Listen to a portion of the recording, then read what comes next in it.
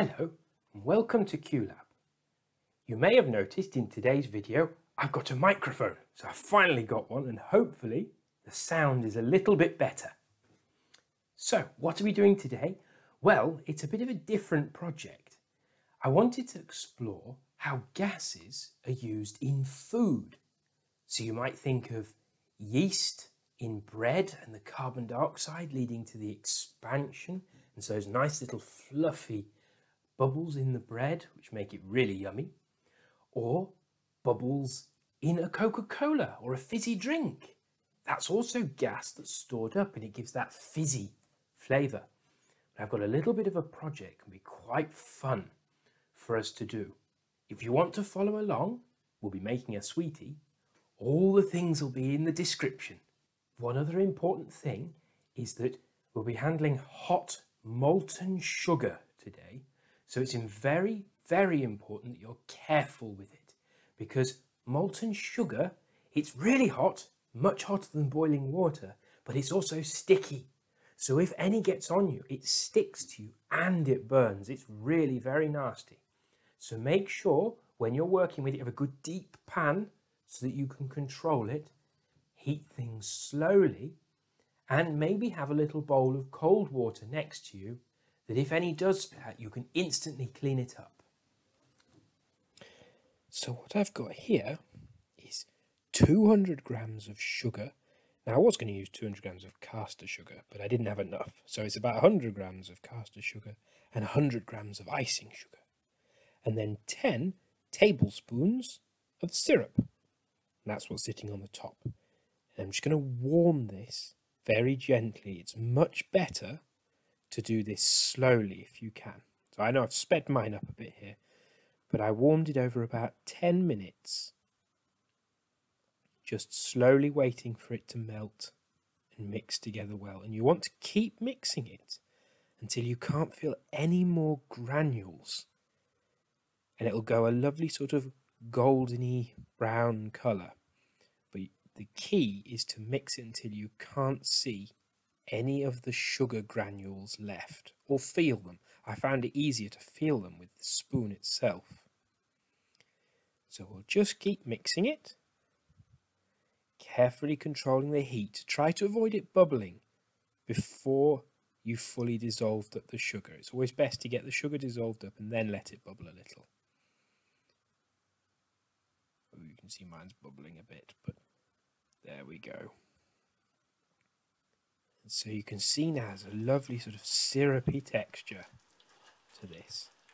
I'm just heating it up and keeping it at a good temperature.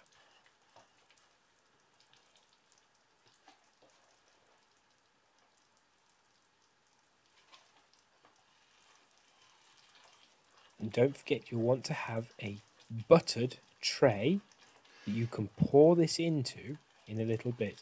Though I have to say, you'll see a little bit later on, I think greaseproof paper would be better, because it doesn't come out of the tray very well with the butter.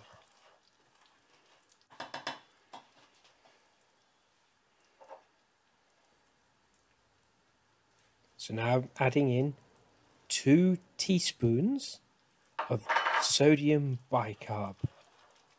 So that's baking soda.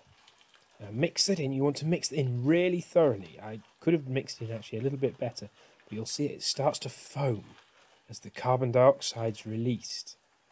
So you want to mix that really well. And once it's thoroughly mixed up, we'll pour it into a tin. You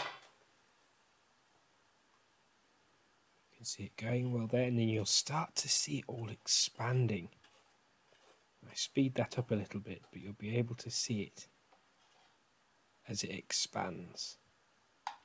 Oh, spilt some. Oh, I meant to say the best way as well of cleaning up that pan is just to put some water in it, because sugar's soluble in water, so it'll dissolve up. It might take a little while, but it's much easier than trying to scrub it. So literally just leave it with some water sat in it, and it'll dissolve up the sugar for you. And here we go. Now this is what happens when I buttered the tray. It didn't come out well at all. And it's still a bit warm actually. So that's why it's a bit sticky. So I'll pop it back in the fridge after I've got it out. I'll pop it back in the fridge on the board because it'll need to harden up a little bit more.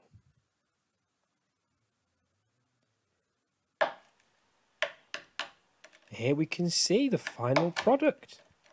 Nice and crunchy, but you can see that there are some bubbles in there, and that's from the carbon dioxide and that baking soda. So this is another form of carbon dioxide being used to create a texture in food. Well, there we've got it. The sweet that we made, that really nice sugary treat. I have tried a little bit, and I have to say, mine's a bit more sticky than it is crunchy, which means I probably should have heated it for a little bit longer. But you know, cooking is for experimenting too, so I can try that out.